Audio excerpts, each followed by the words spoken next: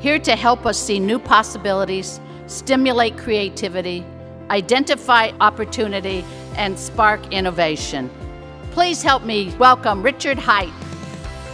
Mrs. Wilmore was standing outside with a big smile on her face, greeting all of her new students.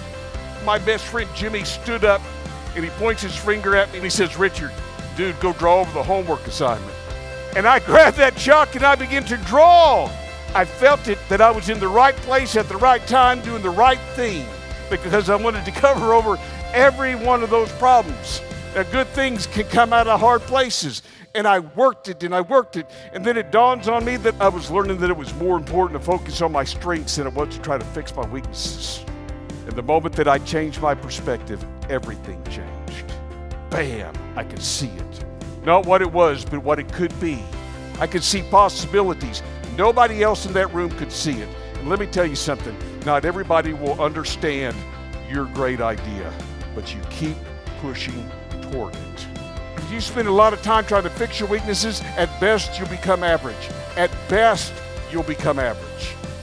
But if you focus on what makes you different, unique, because what makes you different can make you great, and you have the knowledge and you have the experience, you can create masterpieces in your industry right now. You can do it.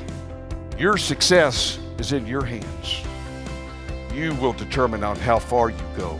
You will determine the mindset in which you choose. I'm asking you, what are you focused on? Somewhere in your life, you decided that you wanted to make your life count. That you are the stars, that you've made a difference. Thank you.